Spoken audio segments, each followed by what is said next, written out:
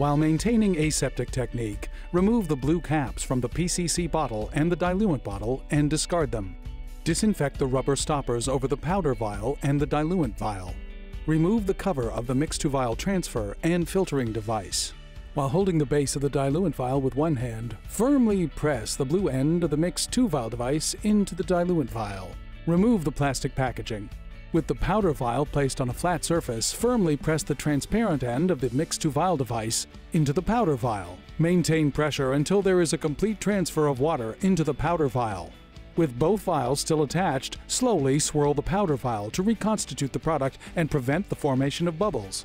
The product should be clear or slightly opalescent when fully dissolved.